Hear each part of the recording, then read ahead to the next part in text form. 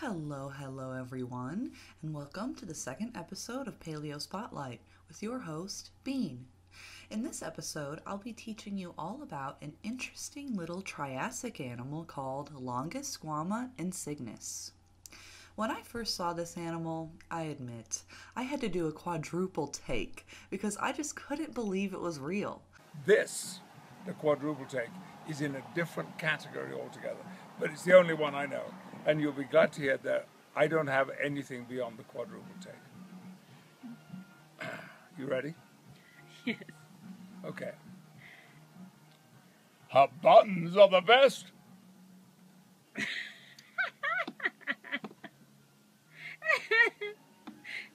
That might have been actually the quintuple take. There are obviously many strange, weird, and outlandish extinct creatures in the paleological record that we know of, and likely even stranger creatures yet undiscovered. But this guy still stood out to me right away because of its namesake, the beautiful, long, feather-like structures on its back. Although the Longisquama is only known from 6 incomplete fossils, 5 of which are only of its signature feathers or scales, I think the one fossil that we do have with its partial skeleton showing is really awesome. Longisquama quite appropriately means long scales, and insignis can mean remarkable or exceptional, which is certainly fitting in this case. I know I'm not the only one impressed by this animal, because just doing a simple search for him on websites like DeviantArt or Google bring up hundreds of artists' interpretations of him. There's a lot of art out there. Go check it out. I'm honestly surprised he hasn't been turned into a Pokemon yet. Well, a girl can dream. Even though there's only one mildly decent fossil of Longi, there's still quite a lot of information that we can still glean from it. He was a small animal, having both reptilian features, his body, and bird-like features, his feathers. He was from the Middle to Late Triassic period, and he was found in the Madigan Formation in Kyrgyzstan, which is a small and stunningly beautiful country bordering China and Kazakhstan. Just look at these pictures. The Madigan Formation is in the southwest area of the country and consists of ancient river and lake deposits. It was a thriving ecosystem abundant with all kinds of life, from weird flying lizards to giant bugs, sharks, and unique fish. From what I understand, during the Triassic, this area was a boggy, wet region with alluvial fans, lakes, swamps, and quaggy areas spread all over. Longisquama likely fed on the abundance of insects that thrived in this swampy environment, perhaps living in the trees or the forest undergrowth, living out his days in a veritable insect paradise. After all, over 15,000 insect remains have been found at this site to date. Now, let's talk more about these feathers or scales or whatever the heck you want to call them. As you can imagine, paleontologists have been arguing about Longi and the strange structures on his back since the moment he was pulled out of the ground.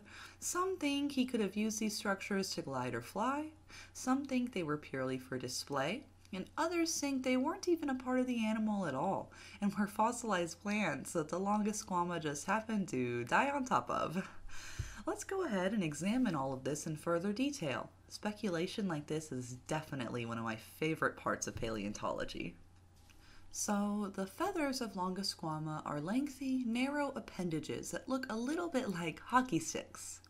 They seem to be attached to its spine, the points of connection at their base showing raised lumps and even spacing. Soft tissue might have surrounded the base of the feathers, and there's a possibility that they could have actually anchored into a follicle similar to bird feathers or mammalian hair. As for what these feather-like structures are made out of, like most things in paleontology, it's basically impossible for us to know without some better evidence. Some scientists believe that they are elongated, ribbon-like scales, some believe they're made from skin, and others believe that they are primitive feathers or perhaps feather-related quills, similar to what Psittacosaurus had. Since these feather appendages are very strange looking, there was also an idea that they were actually fossilized plant remains and not attached to the animal at all. However, it was basically debunked as the feathers weren't preserved as carbon films like the rest of the plant fossils from the Madigan Formation.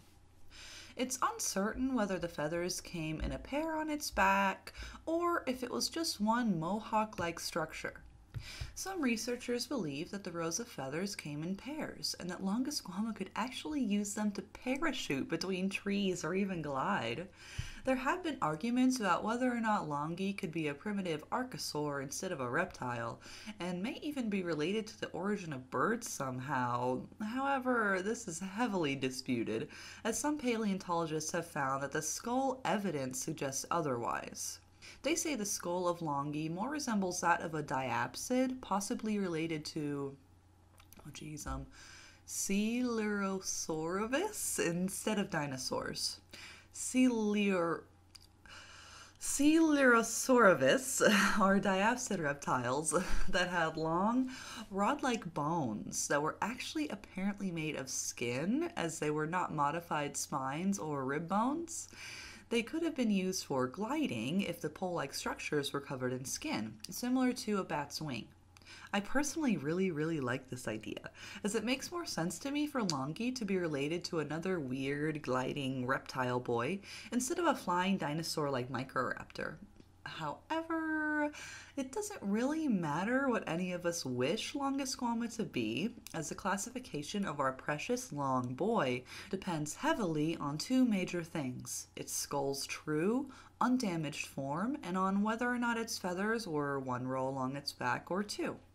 It certainly looks like the row is by itself in the fossil, and it makes more sense than anything else for them to just be a simple display structure for mating or identifying members of their own species. But honestly, until we find more fossils of Longisquama, all of these various theories and ideas just can't help but to be pure conjecture. Besides where it's from, and the fact that he had feather-like structures on his back, there's not much anyone can say with absolute certainty about this animal, besides the fact that it existed sometime, somewhere. Perhaps one day in the future, the Madigan Formation can be studied more thoroughly and will hopefully yield more fossils of our favorite mysterious long boy. Thank you for joining me today in the second episode of Paleo Spotlight, and I hope you enjoyed this deep dive into one of the strangest animals I've ever had the pleasure of learning about, the Longisquama. Catch you on the flip side.